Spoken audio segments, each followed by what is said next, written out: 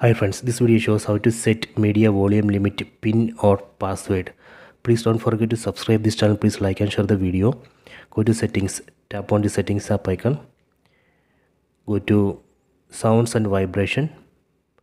Go to volume. Then tap on these three dots on top right corner. Go to media volume limit. And here you can see custom volume limit. This custom volume limit we can just change it like this. So if you want to set password for this, you can enable this option, set volume limit pin. Tap here, then enter one password here. Let me enter 2222, then again confirm it. You can give any password. Then now password is ready.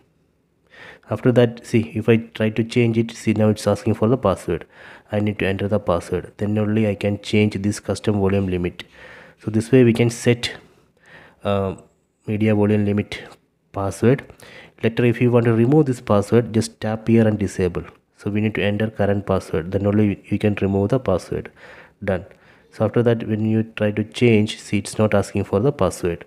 So this way we can set a media volume limit password. Please check it.